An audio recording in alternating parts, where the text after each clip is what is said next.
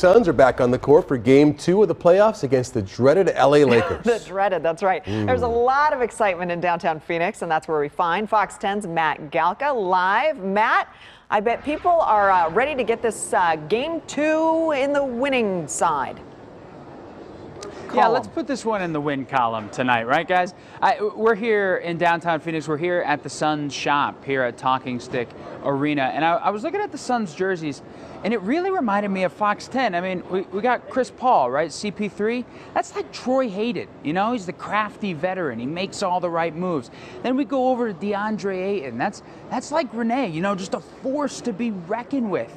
And then you know, we got Devin Booker, and, well, that's me, because there could only be one best player. But anyway, guys, we're here, and it's been a steady stream of people in and out of the team shop today, getting ready for this Game 2. Of course, we want to beat the Lakers tonight, and downtown will be rocking. We caught up with a few fans after they made some last-minute purchases, but don't worry. They say they're not on the bandwagon. They're diehards.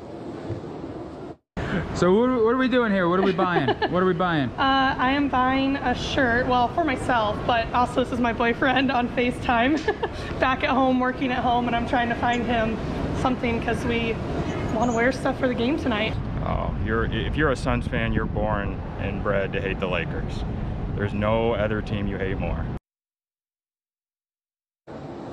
Ooh, you hate the Lakers, especially with LeBron coming to town. Now, here's the good news. I mean, 11,000 people inside the arena tonight, but if it gets to a Game 5, we hope it doesn't. It might just be a clean sweep out in LA. But if it gets to a Game 5, Talking Stick will actually be open up to about 16,000 fans. We'll really get it rocking. And it's not just the Suns opening up things tonight. The Diamondbacks right next door, they'll be at full capacity. So a good time to be a sports fan in Arizona, and a pretty cool time to be downtown. Now, Troy, just pick something off the rack here. I'll get it for you, all right? Yeah, I'm not sure why. Look, I love Chris Paul, but why do you get to be Devin Booker?